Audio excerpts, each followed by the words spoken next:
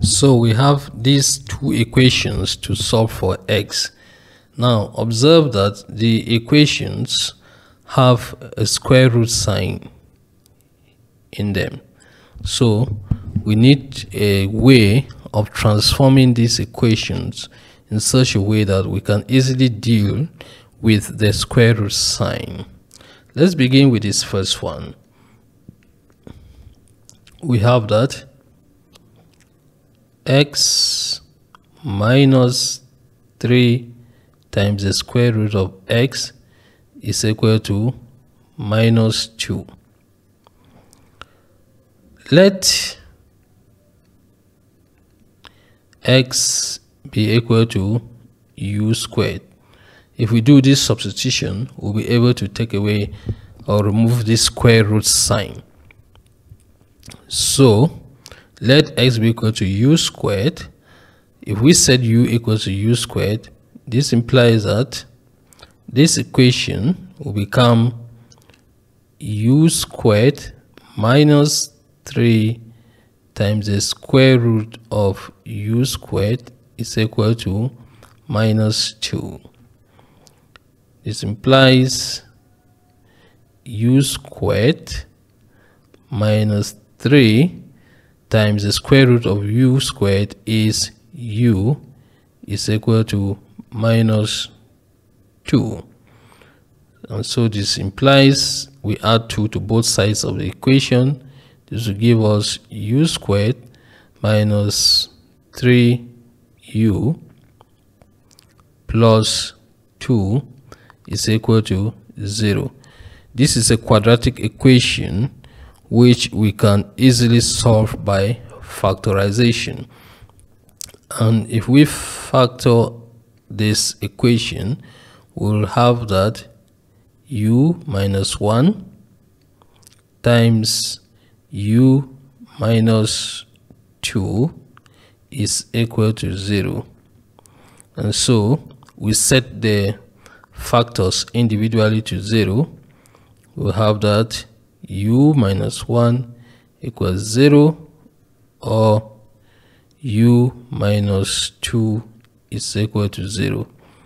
For this one, we add 1 to both sides of the equation to have u equals 1, and here we add 2 to both sides of the equation to have u equals 2. Now we have two values of u, but we set out to look for x. So we made a substitution that x is equal to u squared. So if u equals 1, then x is equal to 1 squared, and this is equal to 1. That's the first value of x. If u is equal to 2, then x is equal to 2 squared, which is equal to 4. So we have two values of x, 1 and 4. We need to test, okay, for these two values to see if the two values are actually valid solutions to the original equation. It's always good to test that, because sometimes you have extraneous values after you have made a substitution such as the one we have done here. So we test that. So for x equal to 1, we will have that the original equation will give us 1 minus 3 times the square root of 1. Is that equal to minus 2? So we have 1 minus 3 times the square root of 1, which is 1. Is that equal to minus 2? So 1 minus 3, is it equal to minus 2? And we have 1 minus 3 is minus 2, and that is equal to minus 2. Therefore, x equals 1 is a valid solution. Let's test x equals 4.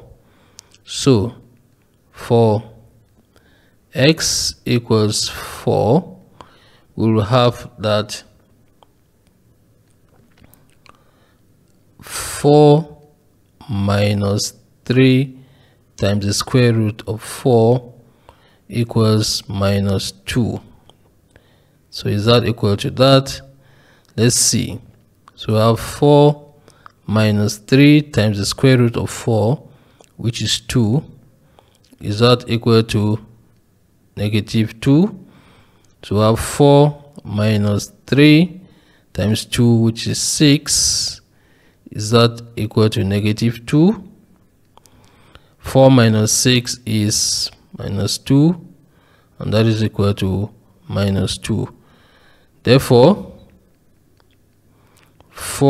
x is equal to 4 is also a valid solution. So the two solutions are valid. Okay, let us look at the next one.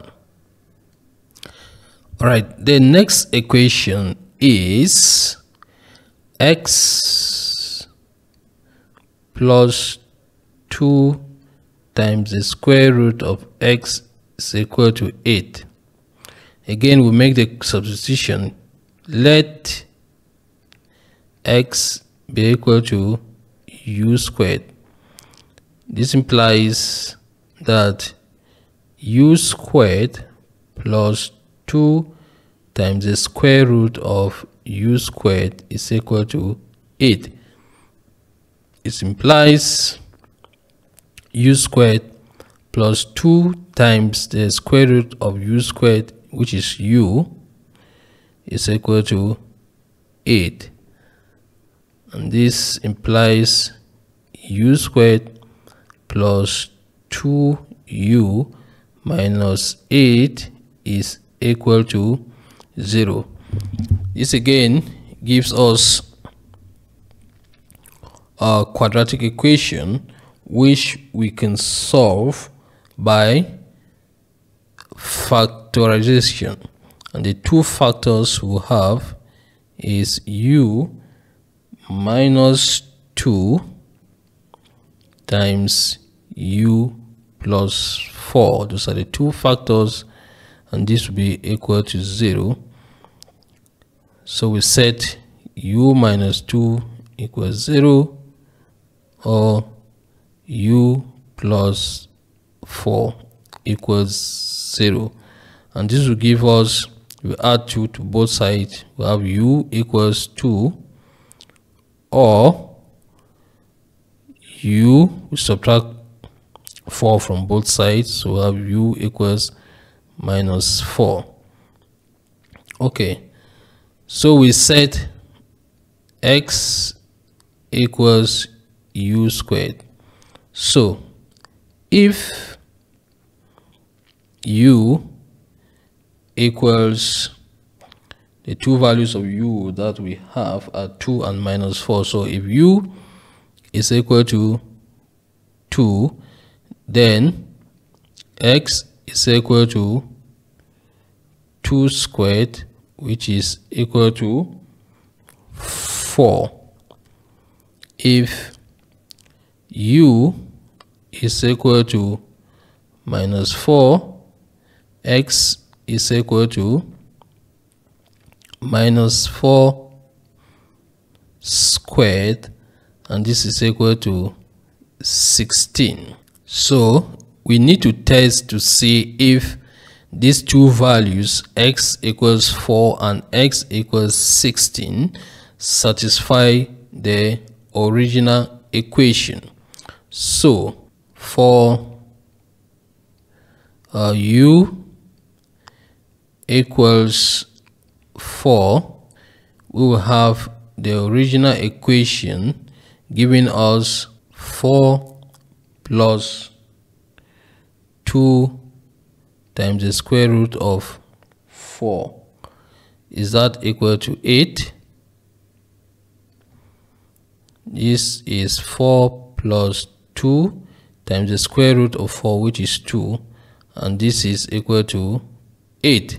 So x equals 4 is a valid